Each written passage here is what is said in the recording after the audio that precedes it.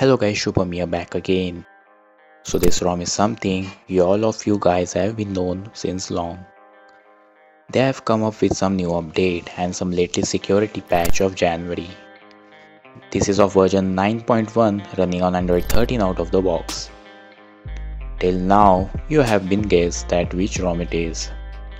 So introducing the crDroid ROM of version 9.1 running on Android 13 exclusively for Poco F1. So without any further ado, let's get into it.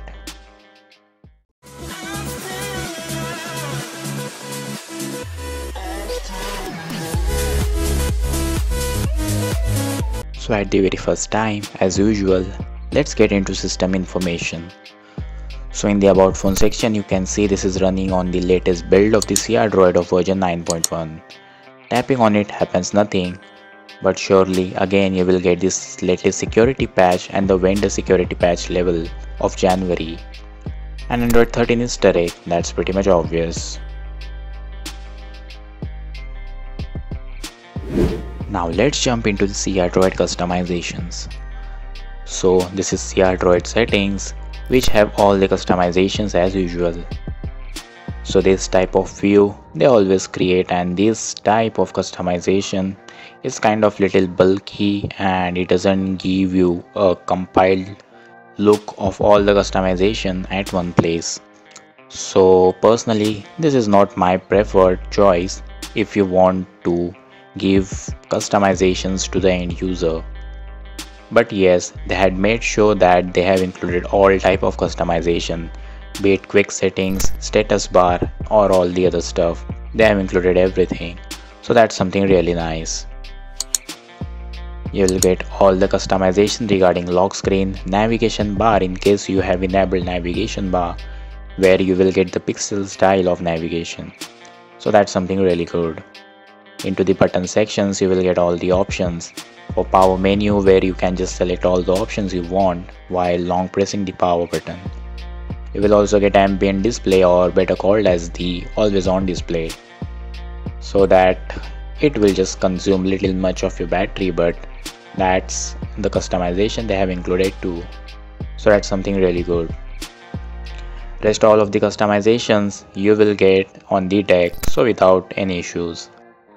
Moving further, in Android 13 generic settings, you will get this launcher where you will get all the options in miscellaneous.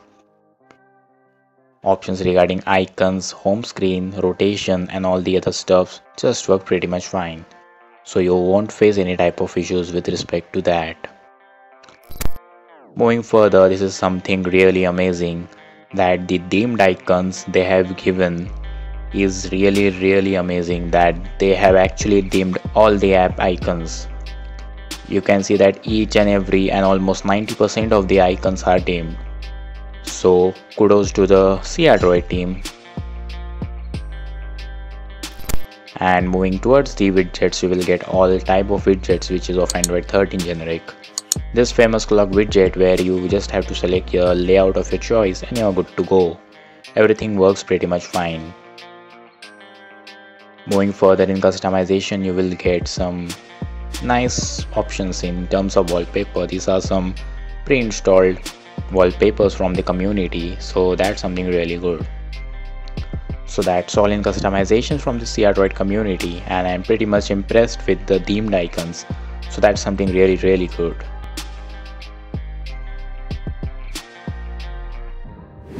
Now let's play some games, that is the gaming performance of this ROM. So moving in crDroid settings, in game space, in miscellaneous, you will get this option of increasing the higher FPS and also all these options which you usually get in all the Android 13 ROMs. So in my case, I have selected BGMI, where I have selected performance mode and also angle as experimental. So without any wasting time, let's jump into the gameplay of BGMI. And this beautiful option on the extreme top right side, where you will get all the option on the deck. So let's get into it. So this is the TDM match of BGMI, and as you can see on the extreme right top corner, you will see the frame rates getting counted. I haven't faced any type of lag or issues. And also all the options where you can just enable disable frame rate, screen recording and all the other stuff, it's working pretty much fine. In terms of gaming too, crDroid is fulfilling all your needs, so that's something really good. Now let's move further to the battery performance of this ROM. So talking about the battery performance, then crDroid have came up with some good battery performance benchmark. Once you charge to 100%, it will give you about 5 to 6 hours of screen on time. It can also expand up to 6 to 7 hours if you use your phone for some daily usage such as some social media applications, for calls, messages. So that's something really good from the crDroid community.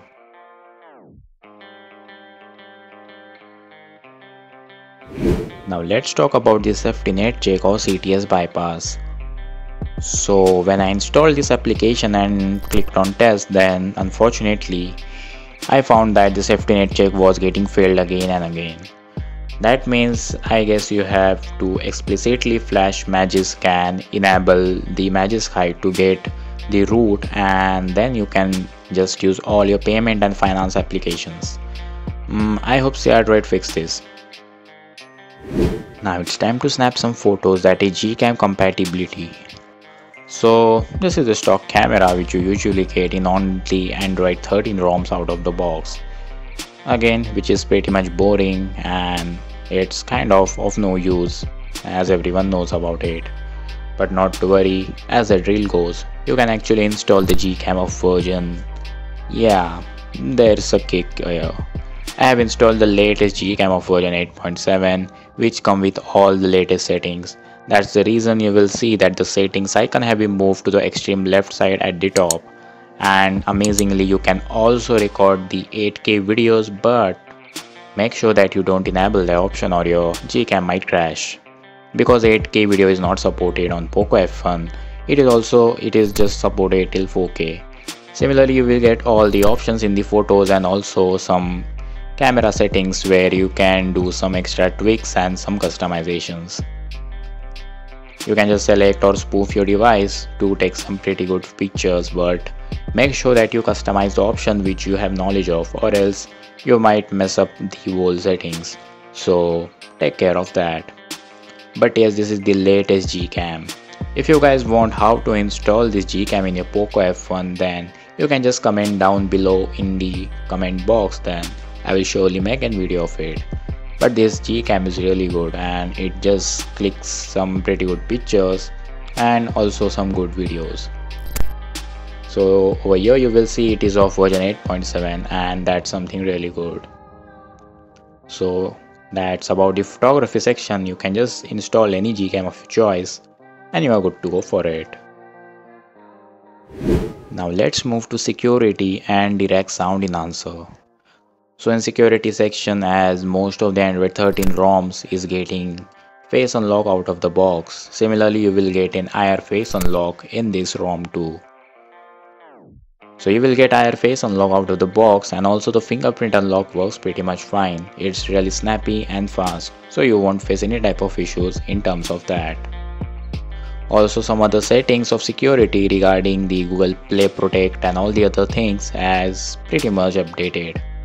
On the other side, you will also get Dirac sound enhancer in sounds and vibration setting, where you can just personalize your sound and you will get some really good thumping and crisp sound of your music. So that's really good. Now let's jump to my most unfavorite part, that is AnTuTu Scores. And again, I don't know what to say, but you can see this AnTuTu Score is something I don't know what to say, but again, it's unbelievable. So that's the reason I say that never rely on the AnTuTu benchmark scores. Just flash the ROM and use and just find out whether it's really reliable or you can use it or not as a daily usage, or else I'm there for you. I will just tell you if it's really good. Now let's jump to my final words, or better said as conclusion. So in my opinion, again, you can use this ROM as your daily driver. The type of settings and the updates they have came up with, one of the most signifying update was the dimmed icons, that they have made an update where all of the icons are getting dimmed as per the wallpaper. So that's something really good.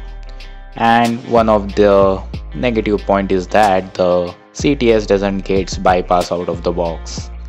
Maybe there might be some issue while they were improvising few things, so do not worry, they will surely fix that in the next update. But you are good to go with Magisk. You can just flash the Magisk and enable Magisk Hide and you're good to go to use all your payment applications without any issues. Leaving that, the ROM is pretty much good, it's smooth, it's stable and it's power pack like always. So you are good to go with it if you want to use as a daily driver. So that's it for the video guys. If you like this video, must hit that like button and also subscribe this channel for more such updates upcoming. Until then, see you guys again in the next one.